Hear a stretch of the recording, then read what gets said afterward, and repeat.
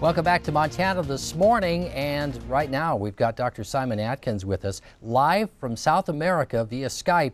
And Dr. Atkins, we had a look at your forecast, and contrary to where we've seen a lot of the other forecasts going, you're predicting temperatures to run close to average, maybe a little warmer, but above average precipitation as we look through the short term. But right now, let's talk about how you come up with these forecasts and your long-term outlook.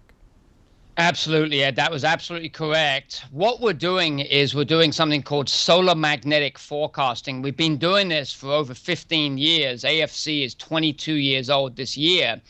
And what's happening is if you look on Google or any other search engine, you look up heliomagnetic energy, helio being Latin for sun, it's actually sending out positrons, which is antimatter.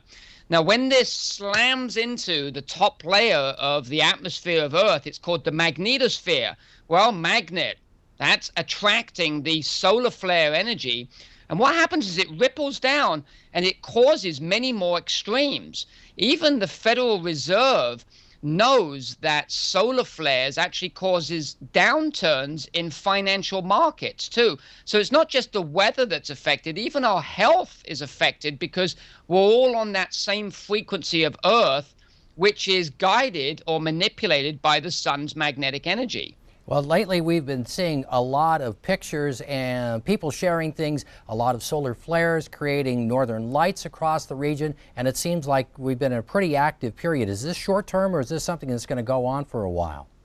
Yeah, this is actually going to go on for quite a while, and you just brought up a very important point. I know like hedge fund traders in New York City that are taking trips up to Northwest Canada because the northern lights or the aurora borealis are so amazing. And that will continue into your winter. Basically, Ed, the top of the Earth's atmosphere has all these magnetic lines. And there was even a research student down in Australia that came up with lots of electromagnetic tubes that actually go over the planet. And this is how we're getting our new range, long range forecast. And I tell you something, going into the 2020s, Montana is not only going to get windier and cloudier and snowier, but it's going to get a lot colder like the good old days were in the 60s and 70s. Okay, and speaking of a long-term timeline, you've got one here as well that you sent to us to share as well. Yeah, well, basically NASA has broadcasted or published a lot of the sunspot activity. And what we've done is we've taken that and we've made algorithms as to compare it to global temperatures. And the next cycle, the solar cycle of 11 years, starting in the 2020s, indicates with a very high probability that the globe is going to go much cooler, which is obviously anti-global warming. All right. Thank you very much for your outlook and your perspective on things. I wish we had more time to talk, but we'll have this posted at ktvq.com and people can check out the interview.